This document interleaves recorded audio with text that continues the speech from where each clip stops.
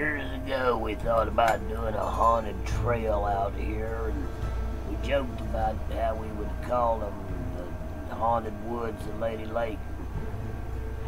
I was in my barn one night playing some music when I looked at the door and I saw my wife, I thought, standing outside the door smiling at me. I waved to her to come on in, went about my business. A few minutes later, looked over, she was still standing there looking at me, so I waved to her again and said louder, "Come on in, the door's not locked, come on in." Went about my business. A few seconds later, I noticed she was still there. She hadn't opened the door, and I yelled at her, "The door's not locked, it's open, come on in." And she still didn't move. So I walked over to the door, and I looked, and she was gone. So I thought she was trying to play a trick on me, so I ran out the door myself and ran down to the end of the barn and turned the corner only to find no one there. So I ran quickly to the other corner and turned around expecting to see her standing there, and she wasn't there either. So I ran down to the third and final angle before I could turn to where I was and turned the corner, and she still wasn't there. So I thought to myself, that's awful strange, so I raced inside to find out if she was trying to scare me, and I found her, and she was dead asleep. She was in a deep sleep, and I had to rustle her to get her to come out of the sleep, and I asked her if she was out there, and she said, "I don't know what you're talking about."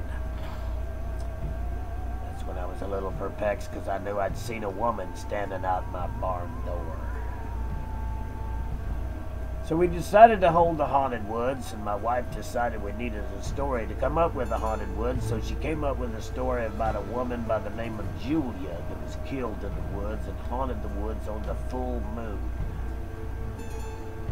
Well, after that, we told that story that year, and after that year, that's when the woman at the door scene happened in my barn. So I started looking around for possible explanations online and stumbled across the haunted woods of Lady Lake off of Rolling Acres Road.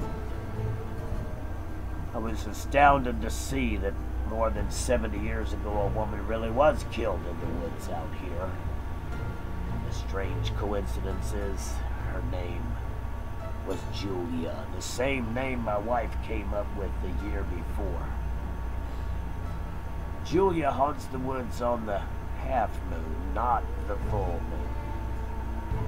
The next year, while trying to build the haunted woods, myself and 2 other adults and 1 teenager were working on some of the wood when we heard the sound of a baby crying inside the woods. I've got 6 kids, so I know what the sound of a baby crying is.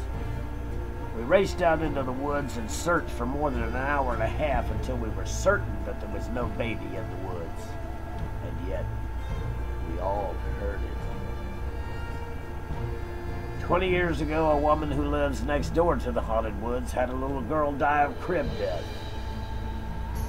The amazing coincidence is her name was Julia.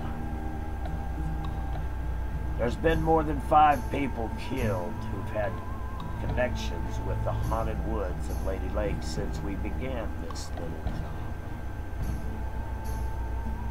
Those 5 people either worked directly with me or were volunteers during our woods, and I wonder sometimes if the next occurrence was because the woods were angry.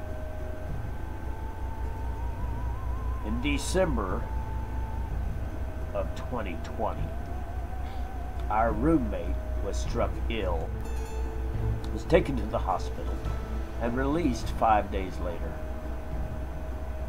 The very next day, she was found unresponsive in her bed, having passed away. Her name was Julia. We don't know if the haunted woods are real. You can check that out for yourself. Mr. Lucky Man 007. Peace.